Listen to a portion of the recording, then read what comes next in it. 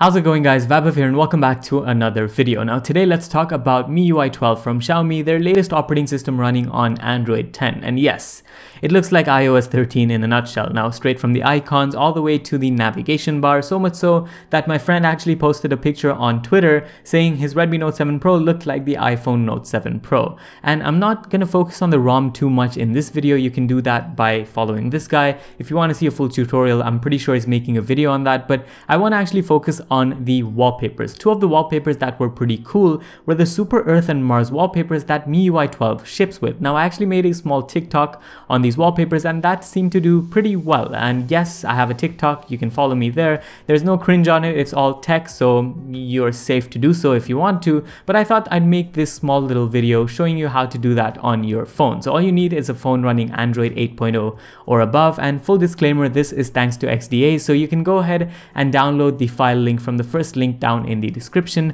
Now that link is not the same posted by XDA because the XDA one seems to be getting a lot of traffic, so the download rate is extremely slow. So if you want a faster download rate, use my link because mine won't get that much traffic for sure. But let me just go over the steps that you need to perform to actually get this thing running. So I have the Oppo Find X2 Pro right here and I'm going to show you how you can get it running. So the first thing that you need to do is actually go to the link in the description and download this. Once you have it downloaded, you can go ahead and navigate to File Manager, where I've saved it in my MIUI folder just so I can find it easily. You can do it anywhere you want. Now you'll notice it's a zip file, so if you want to actually unzip the file, you need an extractor of some sort. Some of these phones have them built in, others you'll need to download one which is free. You can download the WinRAR extraction tool if that is what you want to do. Once you do that, go ahead and click extract. So extract all, extract to whatever folder you want, and you'll see two different APK files. Now